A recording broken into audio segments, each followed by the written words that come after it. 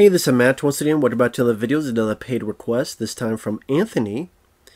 Thank you so much for that. And for those interested in requesting any type of videos, topics, reactions, commentaries, what have you, feel free to send it either directly to my PayPal or join my Patreon. Both links are down below in the info box.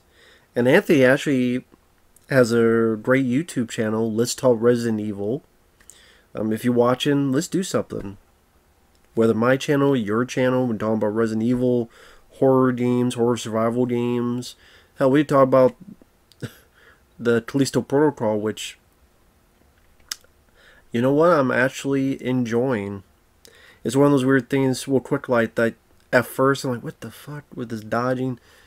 But the more I'm playing it, the more I'm liking it, and the more I'm enjoying it. So, anyway, Let's Talk Resident Evil is his YouTube channel. He has another channel dealing with horror films, but I know his main channel is the one, which I like Resident Evil quite a bit. But anyway, getting back to the topic at hand, Christmas Evil from 1980 is the movie he wanted me to talk about, which I've seen this film before. It makes it appear it's going to be a slasher film, but if you want that, you should check out Silent Night, Deadly Night. This is more like Taxi Driver. Or hell, it's more like Joker, what Joker became. Where you have a central figure who you feel bad for, ultimately does do bad things, but at the same time you feel a bit of pity for. And it's kind of this slow burn journey of this person kind of losing it and doing what they feel is right after either seeing the world how they feel it truly is and seeing the corruption, or seeing how things should be better, or a person not in the right frame of mind and this trickle of insanity, but at the same time you feel a bit of pity for him.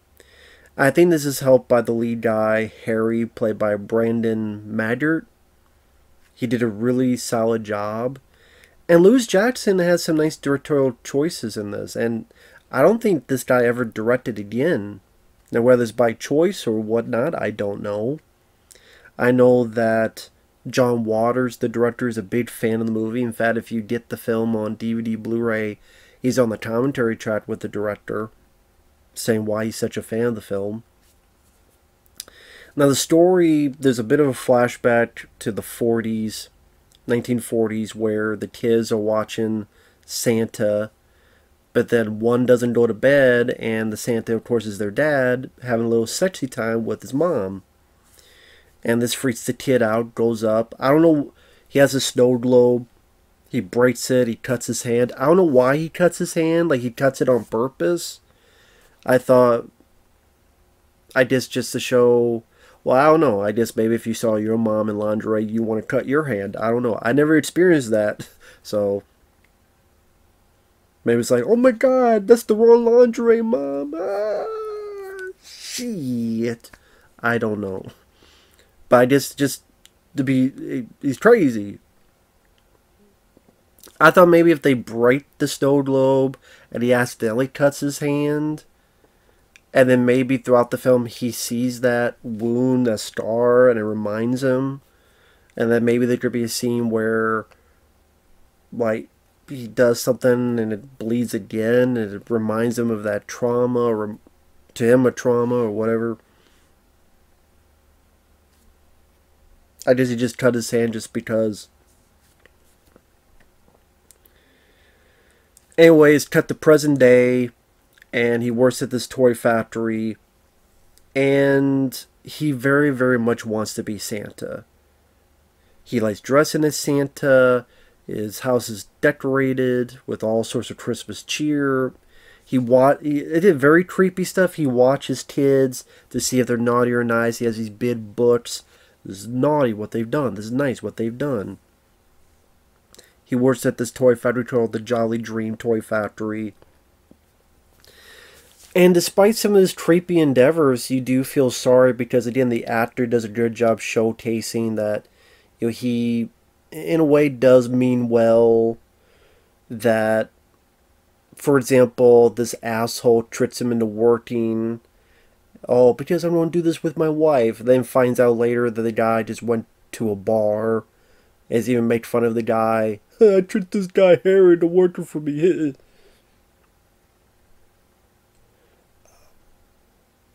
He doesn't get along the best with his brother. Played by Jeffrey DeMunn. Good actor. He was in the 80s The Hitcher movie. He was the sheriff in the Blah remake from 1988. He's in a supporting role in this. It just... Some people, I think, would not like the film because it's a slow burn that's more of a bit of a character study on this guy. And just how much he loves Christmas and just his thought process getting weakened by insanity. Like he has this little toy action figure and he starts squeezing it like he wants to strangle the guy who tricked his ass into working for him. And even a bit that remind me so much of what they would do in Joker later, where he's like in a mirror and he has a smile and he kind of does this. It was like that's something kind of when Joaquin Phoenix was doing the thing with that. Something about it remind me a little bit of that. And this is pretty much how he wants to be Santa. I mean, he thinks the toys are not efficient enough at the factory he works at. And the ones that are, he wants to give them to the kids at the hospital. He desperately wants to become Santa and wants to think of himself as Santa.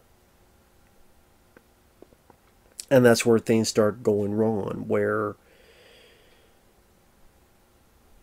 he does things that are bad, but then he does them to assholes that we kind of don't feel a lot of pity for.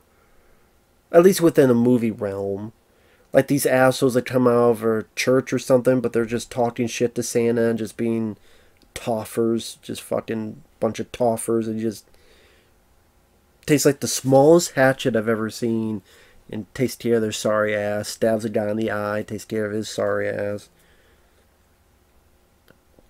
The asshole they fucking got his ass tricked. I'm gonna suffocate your ass. Should have sat on his face. But I was saying, if you're a slasher fan, this is not... I like slasher films as well, but this is not a big body count movie. It's not a big gore movie. The body count is probably...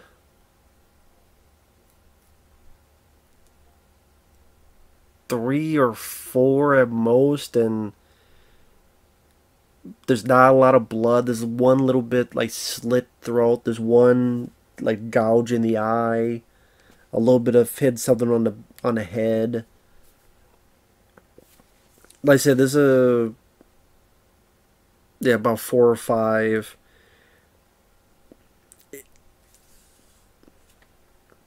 It's not that kind of movie. I think when this film came out, people thought it was going to be that kind of movie. So yeah, the people against anything horror, they're going to get pissed at it. The people that think Santa Claus should never be used in this kind of circumstances, no matter what, they're going to be pissed at it. And then you're going to have slasher films going, where are the kills? Where are the titties? Where are the gore? Where are the titties? Where's the gore? They're going to be pissed at it. So, you know, a lot of people pissed at it.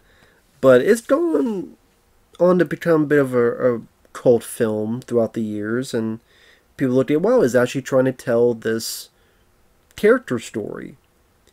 And to be honest, Silent Deadly Night does that too, where you feel bad for the guy whose parents got killed because this robber who wears a Santa suit, and then people don't realize like Silent Deadly Night does build up his story as well, and build up his main character as well. But I would say this is even more of a bit of a character story. And like I said, Lewis Johnson has some nice touches to his directing style, where like early on with the snow globe, the way the focus is, I don't know what kind of focus that is, where it's like 2 images, one far away, one close, but they're both focused. I know Spielberg would do that at times, and other directors. It really does give the Christmas air to it all. Especially this one shot I remember ever since I first saw it is his video's broken down or something, and he's this row of Santa Claus Christmas lights. Like Santa Claus's sleigh, all these lights patterned, and it's like creates this kind of arc, this kind of pathway. Just a very almost creepy but stylistic choice. This eeriness of this row of Christmas Santa lights, kind of like beckoning him and calling this guy, and like the way that was handled, and the way that looked, was nicely lit and eerie. Now, there I have little issues, like Jeffrey DeMunn's brother character. I thought there was too much of showcasing him as an asshole and not enough showcasing him as a decent guy. Like, I get what they were going for, but it's like almost immediately as soon as you see him, either because there's not enough of him in the movie to get more of three-dimensional of his character, or you did his point of view that he views that he wanted a brother he could look up to, and this guy's a weirdo. But again, it seems like either there's not enough of him in the movie, and then when he's in it, it's either just bitching about his brother, or he's yelling at his kids. Right, at one point he does apologize to the kid at least. And there's like a little bit of hint of it where he's on the phone and he's trying to talk to his brother, and then his voice kind of goes down to like a kid.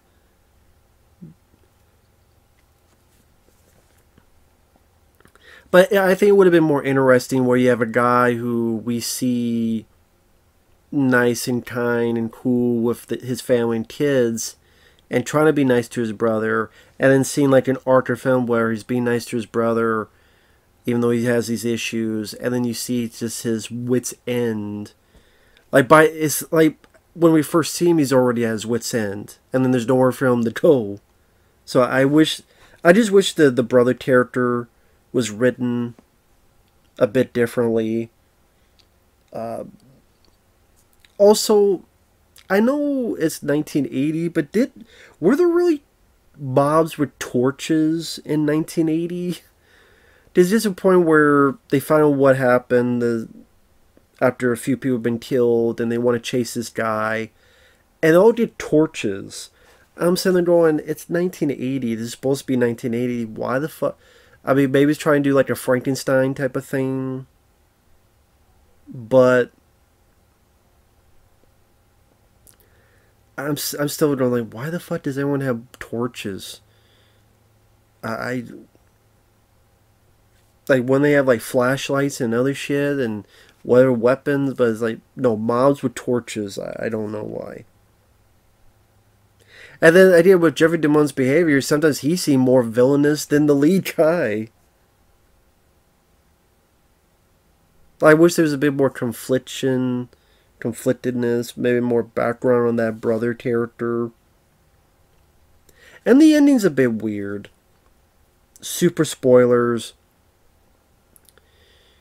His brother tries to knock him out.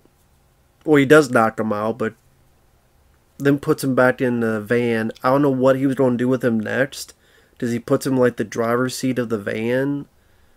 And like, what was he just going to leave him there for him to wake up? And then what? So he'd go right back to your house? Or I guess you weren't going to drive because you put him in the driver's seat. So I don't know what Jeffrey DeMunn's plan was.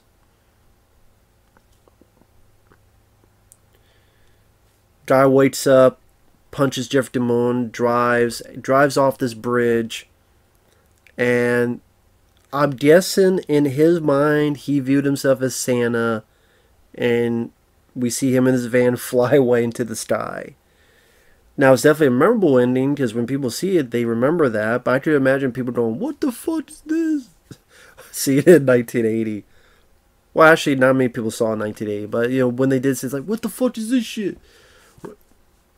Now, I know some people interpreted that he believes to be Santa so much that he flew away. But it's, no, more than likely his van crashed and burned. It's just in his mind, his final moments, he viewed that he was Santa flying away into the distant night.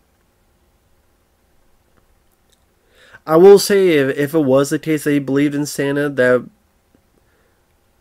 that actually be kind of more interesting to me, in the fact of make you rethink the rest of the movie of, wow, he did these things, but he was really that, or he really believed it. But no, it's the showcase that even in his last moments of his life, he has his psychosis that he believed. To the very bitter end, he believed he was Santa, or he would be Santa and help the kids, and we need to teach kids what's right and what's wrong, and we need someone to show them the way. It's just that, how do you do that visually? You either do it visually, crash and burn, and then you have like maybe an image or whatever, a photo from the past, or you showcase his own psyche. Now, maybe if there was any other instances of him imagining things that weren't there, I wonder if maybe that would have helped some people with the ending. I like the ending. It's a weird ending, but I wonder if like there's other instances throughout the film where he imagined something magical, and then did he imagine it, or was it something magical because it's him believing in it so much? Maybe if there was like 2 or 3 more times before where you showcase the audience that, as kind of a, what's the word I'm looking for? I forget the term. Foreshadowing to that. Maybe that could have helped. I don't know. So it's not a film we watch a lot, but even when I first saw it, that was a decent film. It's a decent Christmas film. It definitely gives the feel of Christmas with all the music showcased in it and the decorations, and like I said, scenes like that eerie Santa Claus like row of decorations. And Brandon Maggart definitely worked as the lead. If he didn't work, the movie would not have worked. So yeah, it's not like a favorite of mine where I rewatch all the time, but it does its job well. Like I said, if you're going in for more body count, gore, nudity, it's not the case. I would say Silent Night, Deadly Night would be, and I would say I like Silent Night, Deadly Night more than this because it has a bit of a build-up of the character, and it has the exploitation, gore, kill moments. But this is still a valiant effort and a pretty decent movie, and definitely worth a watch if you like Christmas horror movies. As long as you go in knowing it's more of a slow burn, again, more akin to Taxi Driver type of, more Taxi Driver than slasher. Although I would say even Taxi Driver is gorier than this when you look at the finale of that movie. So even Taxi Driver is bloodier than this, but pretty decent horror Christmas movie. So with that said, thanks for watching. Take care, guys, and we'll see you later.